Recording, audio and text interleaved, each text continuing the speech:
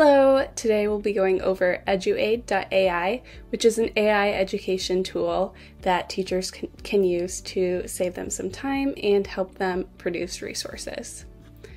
So up here, this is the page that will open when you open the AI website. Up here you can change the subject that you are going to be creating resources for and the grade level. So I'm going to change it to 4th grade because I'm more familiar with that type of stuff. And then here, as you can see, there's a bunch of different generators that you can use, such as unit plans, learning objectives, lesson plans, etc. Over here, you can change the tool that you're using.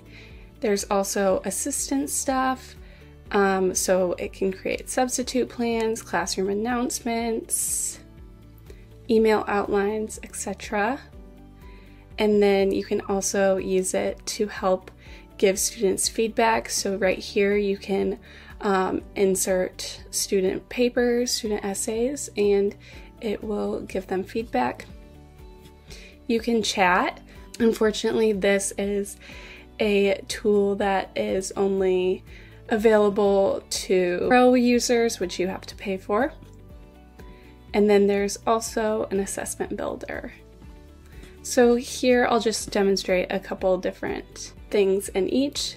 So the unit plan I thought was super interesting. So down here you can enter a standard or even just an idea or topic. So let's say the water cycle. You can enhance it to be a little bit more specific, so students will be able to explain the process of the water cycle, including evaporation, condensation, and precipitation. And then when you click Add to Workspace, over here you will see the unit plan that EduAide created. So it created 5 lessons and assessment measures for you to use, and then a conclusion of what the students should be able to do by the end of the unit. Let's do this lesson seed, and we can do the same topic. And then over here, it's creating a lesson seed. So just some different activities that you can use, assignments, formative assessments.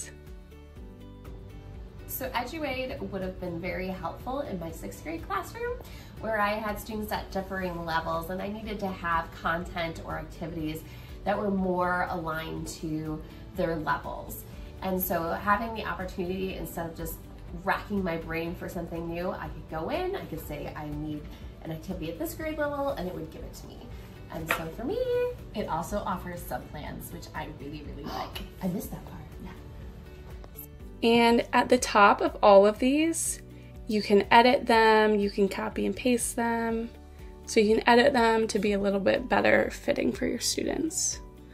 Over here, let's do this substitute planner. So let's just say like whole day of lessons. So here you can see substitute teacher plan, and again, this one you would probably definitely want to edit and just, you can change the time and you can make it a little bit more specific for yourself and your classroom, but this gives you a good little breakdown. And then let's do the assessment builder.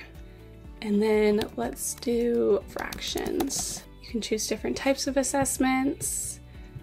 And here it comes up with some examples.